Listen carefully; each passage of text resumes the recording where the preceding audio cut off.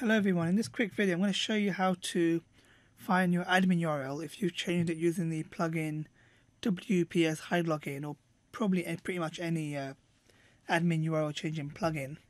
Now I highly recommend this plugin because it allows you to quickly change your admin URL, and if it goes wrong you can disable the plugin, or if you don't want to do that I'll show you how to find the URL. So this is my test site. I was going to install another plugin to test something, but I completely forgot the admin URL. Because as you know, normally it's WP-admin. Okay, it's logged in now because I'm logged in. Let me do it again.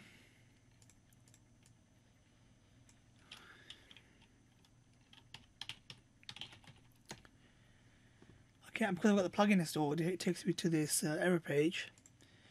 So what you do, you go to your cPanel or your control panel if you're using direct admin or something else. You go to PHPMyadmin. Okay, you find the table, so in this case it's this table name here, and you go to the folder called WP_options, and you look for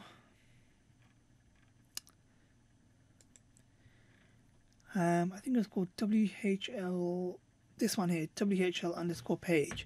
If you just go to the top and you search for page, and you'll find it a bit quicker. So it's whl_page, and there you can see the value is home-1.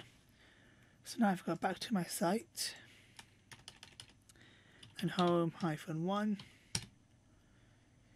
and there we go. I'm in my got access to my login page, or you can change it manually here to something else, but I recommend just leave it alone and do it inside the plugin. And as always, be careful when you're editing your database directly. It's always best to make a backup, but you're just quickly looking for this field anyway, so it's not a problem. And then you log in as normal, and then you can change it inside the plugin. So if I was to log in now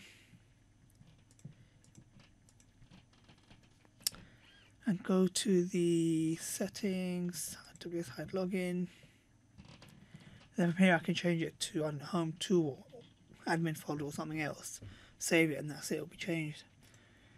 So I hope you found it useful, and I'll see you in the next one. Bye.